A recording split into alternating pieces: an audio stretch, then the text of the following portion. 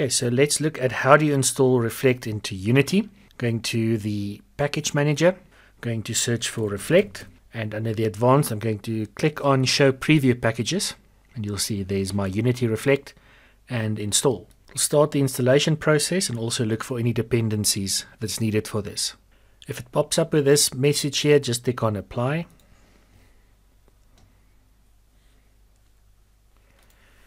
And there we go, that's all of it installed. So I'm just going to close this. And at this stage, you'll see nothing much has changed. So what we need to do here is go to Packages,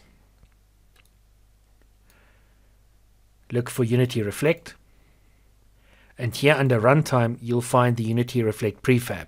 Now before we use that, I need to explain the difference between using the prefab or importing a model into Unity.